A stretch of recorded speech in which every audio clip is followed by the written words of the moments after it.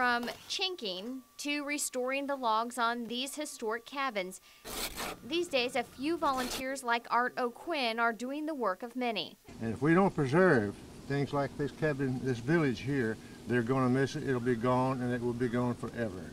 The well-known log cabin village on Quinsipi Island was created back in the late 60s when these structures were donated from various area farmers.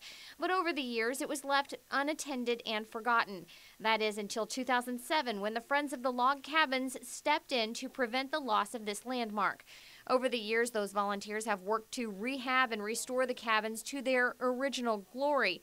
But in the background, volunteers like John Gebhardt face a Quincy Park Board deadline. We've been given till 2015 to achieve that and make significant progress, and if not, they're going to reevaluate whether or not they want to disassemble the village, and then it will be no more. This pile of rock is just one of the reasons why the Friends of the Log Cabins Association needs your help. This used to be the site of the Clat Adams cabin.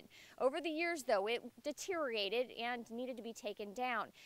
Plans are to put it back up again, but that takes more time, volunteers, and money. The organization hopes to raise awareness and educate families during its 5th annual Frontier Settlement Day Saturday at the Cabin Village. Like anything in your backyard, sometimes you tend to forget about it and you think it's always going to be there. Well, in this case, these cabins need to be maintained yearly so that they will be here for future generations. The hope is these cabins will spark the interest of today's parents and children, who will eventually take over the trowel to preserve these cabins for the future. Melissa Shriver, KHQA News, Quincy.